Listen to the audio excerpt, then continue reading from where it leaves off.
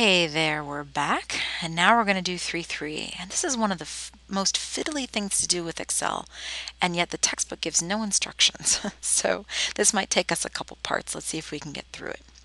So the first thing I want to notice is I'm doing 3-3 number 5, and there's no CD icon, which means I'm going to have to type in this table myself. So that's okay. I'm going to type it. Frequency.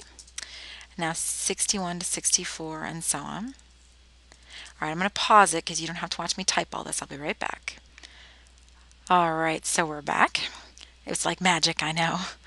All right, what a mess we got going on here. All right, first of all, these are text as far as Excel is concerned. That's why it's over on the left. That means it thinks these are text, and then this it knows is a number. What a disaster. And what's more, this is no good. I can't work with it like it is. So I'm going to have to click on column B, and I'm going to right click. I'm going to choose Insert. And I'm going to add, actually let me maximize this, we don't need to see the book anymore. I'm going to add class midpoints. Now midpoints in this problem are not going to be easy to find.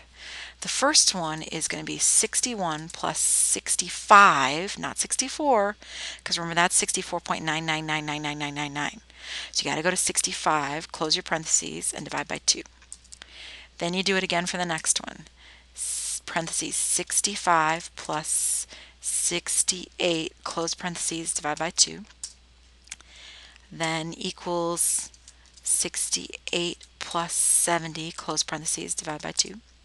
This one's just 70. It's kind of its own class.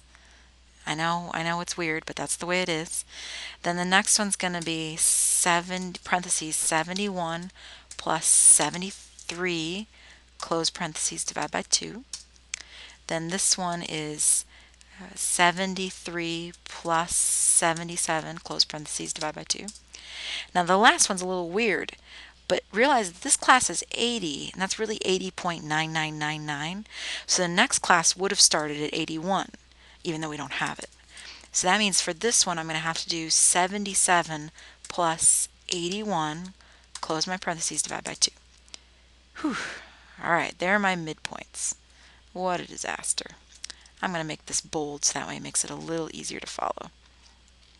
There we go. And again, I'm just using that double arrow trick. Put the cursor between the lines and double click, and it makes all the columns as wide as we need. All right, now we found the midpoints. Great. We've got the frequencies typed in. Wonderful. Now I'm going to need the midpoints times the frequency. That's the column I'm going to need. So you type equals, and I'm going to have B2 times C2. Enter. There we go. Now I'm going to grab the handle and drag it down. Oops, drag it down. There we go. So now I've found all the midpoints times the frequencies. The next thing I'm going to need is the sum of all these columns. Now you can type equals sum, close your parentheses, open parentheses of that column, close parentheses, enter. If you do it this way, make sure you do something like bold and type sum. That way you can keep straight that it's not the same thing. The other way to do it is, don't forget on the home ribbon, over here on the right, there's a little sum notation. If I just click this, it'll automatically sum up the column. And it's saying, is that what you want, D2 to D8? It is, so I press enter. And again, this is in my sum region. I'm going to make that a funky color, that way I can tell the difference. Now my mean. The mean is equal to the sum of this column divided by the sum of the frequencies. Enter.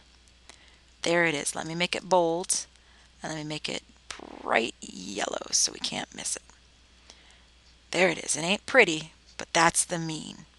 All right, we've done the mean. That's the first part. Next, we'll head to standard deviation and variance.